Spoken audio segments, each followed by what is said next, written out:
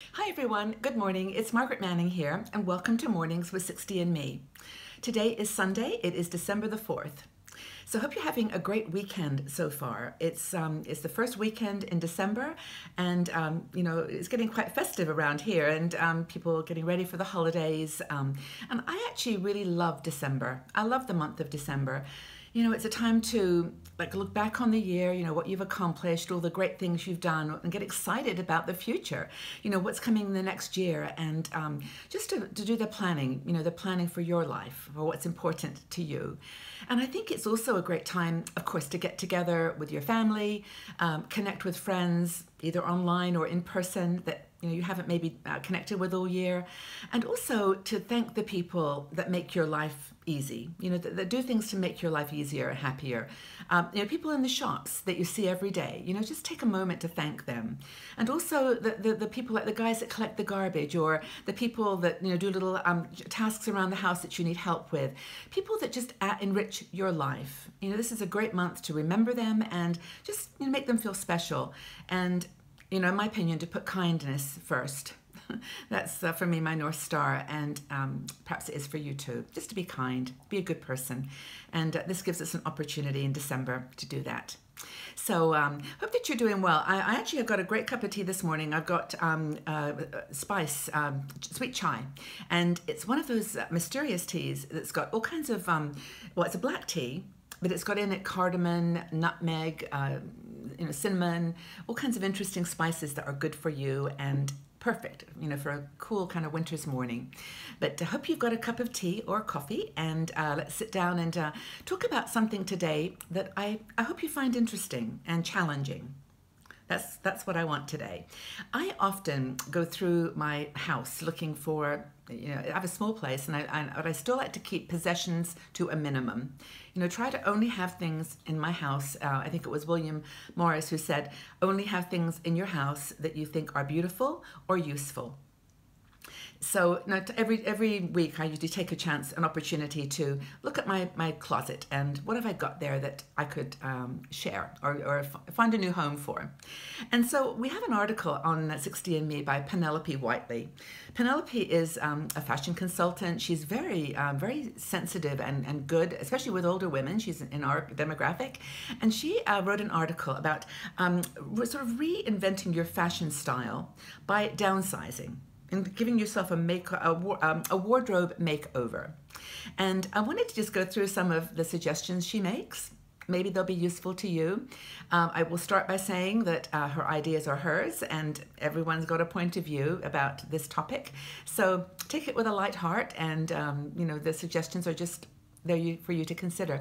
But as we go along, if you've got thoughts or ideas, just leave a comment. Just go ahead and put a comment in the section below, and we'll just we'll take everyone's comments and as good advice.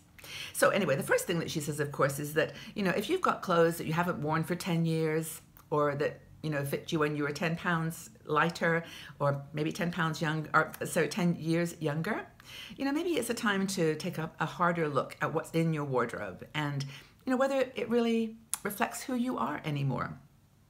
So the first thing she says, and I know people don't all agree with this strategy, but I've done it. I think it works, and that's to turn everything, put everything you can on hangers, and put the hangers in the wardrobe facing backwards. And then throughout the month, as you wear your clothes, just as you wear on the hanger, turn the hanger around so it's facing the other direction. And that way, of course, you can see what you've worn and what you haven't worn. So that's a great first step. So do that, and then by the end of the month, just take a look at what's not been worn. Now, I'm not saying then you have to do something to throw them all away, but it's time to think, do I really want those items of clothes? So after you've done this, you'll find, Penelope says, up to 80% of your clothing has not been worn. Now, the truth is that some clothes are seasonal, and if you don't, some people put all their summer clothes away and only have the winter clothes in the closet, or vice versa. But if you're like me, I just put all my clothes in one place, and I know that there are certain things that haven't turned around that I'm not going ever to wear in the summer or the fall. So that's the first thing, is just to determine what clothes you have that actually are ready to be put into one of 5 piles. Okay, so the first pile is to throw away. And of course, these are things that are too tight, too ugly, too old, or too just not you. And put those in a basket to throw away. And if they're in good condition, you can take them to a charity shop or to a recycling place, but only really if they're in a condition that you would want to receive them.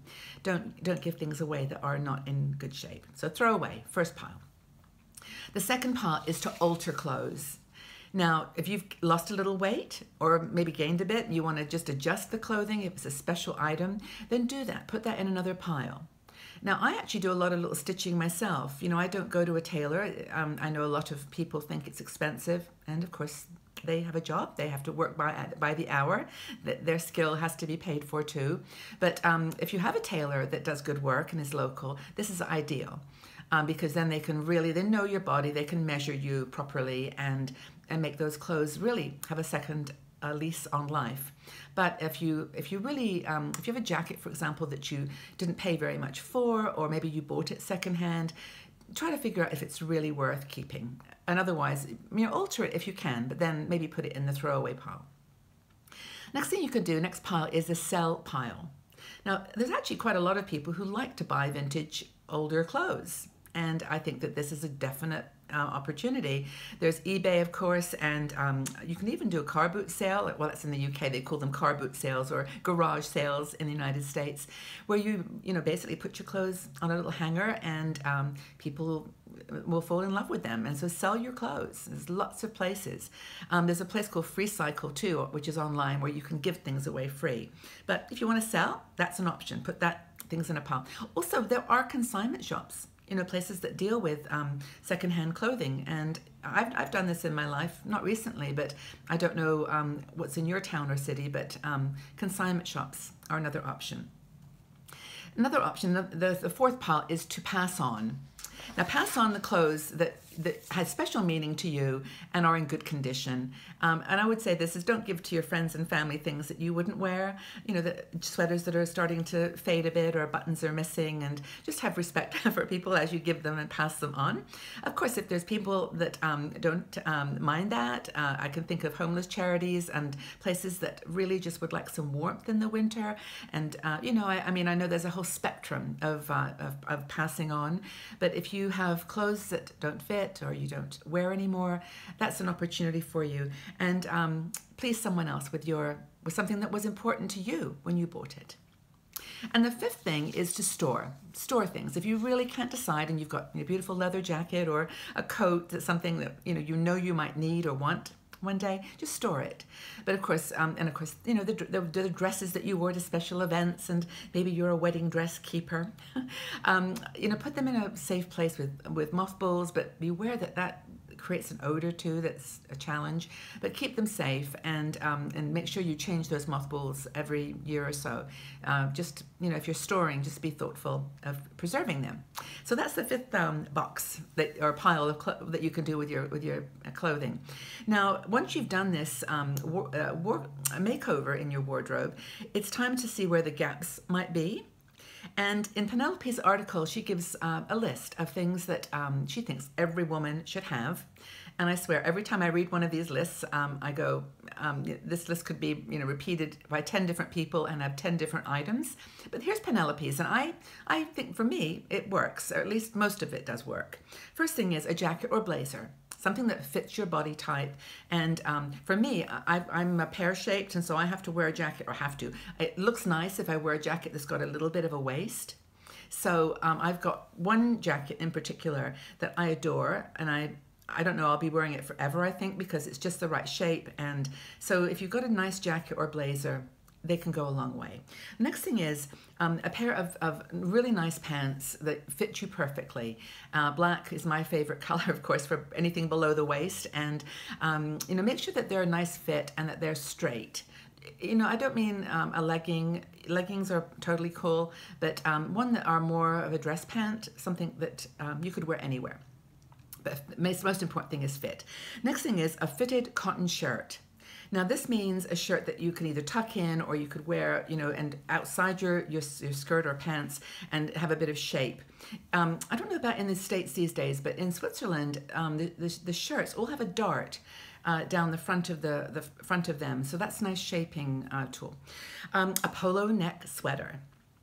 I love polo neck sweaters, so I have a few of those. A pair of low no heel court shoes. This is something that Penelope thinks every woman should have, along with a straight cut skirt, something that doesn't have to be a pencil skirt, but just a straight, nice fitting skirt that you could just pull on, you know, wear with any top. That's a nice option. Again, mine is black. And then those are just her basics. Everything else is extra, you know, colored t-shirts, shawls, scarves, fun accessories. That's all for you. That's your personality. Then there's some must not have items that she lists, and those are things like anything that's 5 years old, or something that's, if it's classic, that would be cool. But you know, as they get older, just let things go. Anything trendy. Now, I kind of disagree with Penelope on this one, because I think some of the trendy stuff now is very cool. And if you've got a kind of bohemian nature, you like things with interesting patterns or shapes, some of the recycled or upcycled stuff, they call it, is very intriguing to me. So trendy for me is a, you know, there's an open boundary there. And of course, anything that doesn't fit, anything that doesn't make you look good or feel good. That's the important thing. Anything that's not comfortable, let it go. So that's Penelope's suggestions on giving your wardrobe a makeover. I don't know how much that you found useful, but read the article. There's a lot of cool detail. And of course, leave your comments. Let us know what you think, what you've done to keep your clothing up to date and your possessions maybe at a minimum, if that's a priority for you. All right, so that's my topic for today. I hope you found it interesting. Leave your comments, as I've said, about anything to do with fashion or your wardrobe makeover. And I have a question for you, which is basically, have you ever done a wardrobe makeover? What was the experience like? How emotional was it? Did you find it was something that you do regularly or that you want to do again? So have you done a wardrobe makeover?